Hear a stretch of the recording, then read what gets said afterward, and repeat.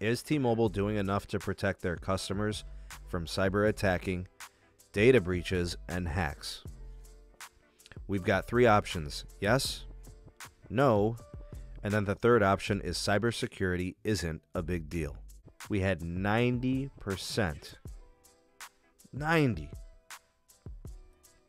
Oh, 89%. Excuse me. There must have just been one last vote at the end. Is T-Mobile doing enough to protect their customers from cyber attacks, data breaches, and hacking? 89% say no, 10% say yes, and 0% say cybersecurity isn't a big deal. That's a nice turnout. I was really hoping it would have been a little bit higher than 89%. I mean, the closer it got to 100%, the happier I'd be. But good to see that we got 97 votes there, and people are seeing it, I think, in the right way. I had a poll a couple of days ago on the YouTube communities poll. How many more hacks and customer data breaches have to occur for you to leave T-Mobile to another carrier? So this question only applies to T-Mobile customers. 20% of people said 1 more hack and I'm gone. 2% of the people said 2 more times and I'm gone. 52% of people said I'm gone after this one, so they're planning a move. And then 25% of people said I'm not switching. I don't care that my personal info was compromised. That's crazy. In that poll, 1 out of every 4 people said, I don't care about my personal information. Those people have problems. Their credit is probably trash and they don't care. And I think the other ones are just, I don't know, maybe they're just shameless shills. I have no idea. Who knows? On the YouTube side, there were 421 votes. So big shout out to the SMT community. Thanks for voting in that poll. Also got some comments. I'm going to read some of the comments for you guys. This one from Big Term. Been on AT&T for 6 months. Couldn't stand the extremely poor T-Mobile coverage in rural Michigan. So it looks like he left before the hack. Nepali Tech Reviews. With Verizon for more than 10 years, got 5 lines. Every day is worth it. Jason C. I think he might be in the live chat. I've been gone since December of 19. Got tired of poor coverage.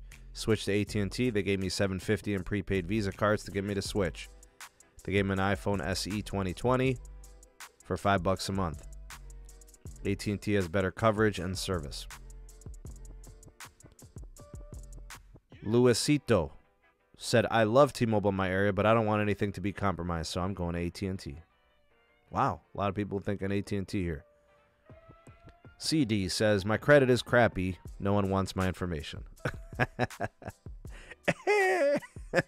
Fantastic.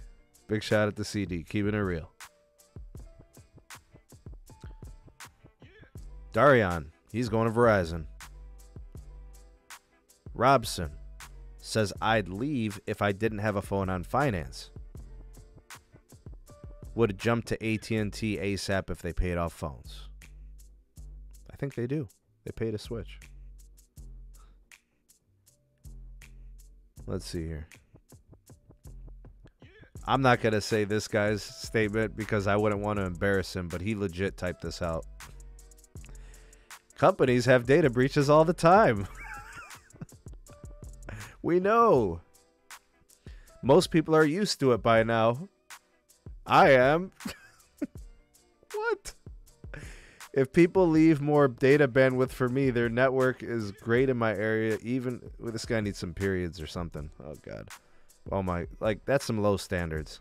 My goodness. All right, don't care. I refuse to accept it as just easy. I'm not just gonna concede to just give it up smooth and call it a day. I refuse. I already left for cricket. That might be smart because prepaid doesn't collect the same data and personal information. Most of the people are saying they left because of bad service. Edward says, I'll never go to T-Mobile. For me, the only 2 true carriers in the U.S. are AT&T and Verizon. So there you go. That was the poll on YouTube. And we also ran a similar poll on Twitter. So what we could do is we could take a look at that and see how that compared to the YouTube poll. Could be different. Who knows? Let's take a look at these numbers, shall we? I think it was a couple of days ago. T-Mobile hacks and sensitive consumer information. How many more times does this have to happen for you to leave for another carrier? One more time and I'm out, 11%. Two more times and I'm gone, 6%. This one was enough, deuces, 61%. Don't care about my personal data, 22%. That number is way too high. What is wrong with these people? Comment from Metro PCS community. Most customers don't understand that once their personal information hits the dark web, it is there forever. That is fact.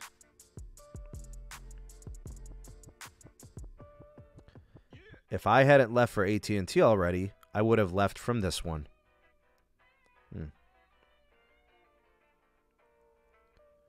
This person commented, and I'm not going to say any names. I guess that's not good. Why frame the last in such a negative light? Data breaches are bad as long as the company does right by their customers.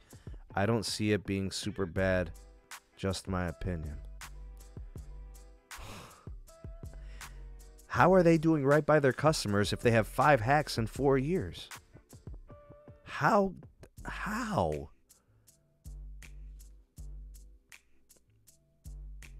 This is crazy. Another person. I don't care. I love T-Mobile. They don't care about their personal information. Oh my goodness. I'm going to put an AT&T SIM into slot 2. I'm going to cancel my T-Mobile account if this happens again. All right, there we have it. That's the voice of the people. That is the SMT Nation. You all let your voice be heard. I appreciate all the votes on Twitter, all the votes on YouTube. I know that T-Mobile's given out like a lot of protections now, like different, like, I don't know, McAfee and all these other things. It might be too little too late for some of these customers. They might not be able to keep them. I know they're doing like account credits and stuff like that. Maybe that helps. Maybe. I don't know. Maybe it does something for you. Who knows? I say leverage it. If they'll give you credits, take advantage of it. Go ahead. Here is a tweet. Big shout out to Amir. Thanks for sharing this with me. T-Mobile says, we place the highest priority on customer account security and the investigation is ongoing. I'm sorry, guys, but they're being probed and investigated by the FCC. There's a ginormous hole somewhere. And if they get hit with that because of neglect and not being attentive to it, they're going to get fined bad. And you as the consumer, you pay the price. They'll just call it a business expense and it'll be a tax write-off. But your information is out there. So no, they don't care about you're not the highest priority when it comes to security. Unfortunately, that's just the truth. Again, I'm not going to speak to Verizon and AT&T because they haven't been hacked to this degree, this many times, or at this scale. If and when they do, I'll hit them hard. I mean, this matters. This stuff is important to consumers.